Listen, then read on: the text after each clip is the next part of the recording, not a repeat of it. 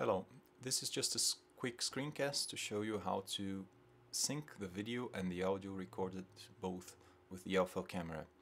As we can see here, we have two files. One is the WAV file and the other one is a MAV file that has been recorded in RAW mode.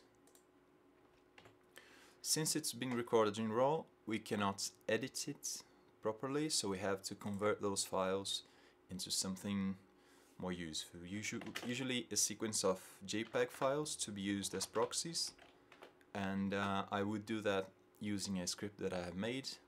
I'll talk about it a little bit later. At the moment I'll just cancel it. It was just to show you that it creates all those folders here, and in those folders we have the division between pretty much all the steps we were going to need.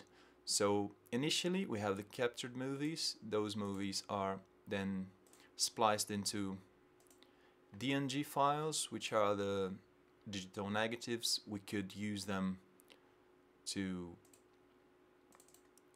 apply filters to change its colors and to apply curves, and we could pretty much change everything related to that. But at the moment I would use, just to show you, a JPEG that is half the original. Okay, I'm opening the TIFF, it's not my intention. I want the JPEG file. The JPEG file, as you can see, it's half the resolution in the video. I'm going to use it as proxy to edit my video, and finally that same script generates an I2L file, which is actually a reference to all those JPEGs that have been converted in the scripts, so that they can be opened inside the editor, in this case Cinelera. So I'll just show you how I would normally sync those files. We have my folder, and inside it we have that I2L file. I will place it here and insert an audio that we have recorded, and then I would be able to play that file.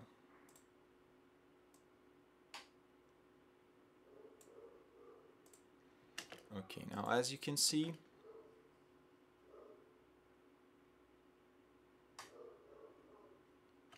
the video is out of sync with the audio, but then this is like a regular step. We would just find our visual reference to that audio, right?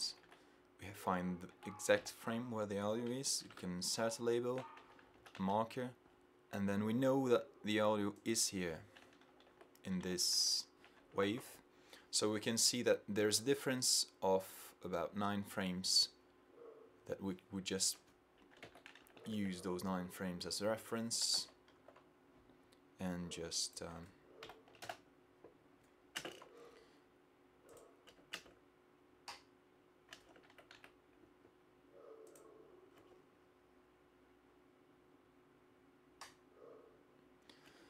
as you can see now, the audio is pretty much in sync with the video, and that's pretty much how it's done. You know, you have a visual reference, usually someone clapping its hands or anything, and then you just sync with the audio that you know it's related to the reference. This is how we do it in cinema, and all these steps are described in two articles. This is my website, this is like a blog. I keep the documentation, and in this one I'll just put a link in the video, but in this page we have a wild description of how to use the Elphel camera as a cinema camera, and inside here there's the part that describes the audio recording, which I will finish today, so by the moment you will see this video it will probably be inside this page.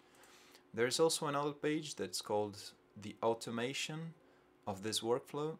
It describes what that script I have used does. So step by step, how it converts those files, how it creates the folders, how to use those files inside Sinalera, how to treat the images, and to have the final outputs that would be your full resolution video with the color grading done. So that's it. Thank you for watching. Bye bye.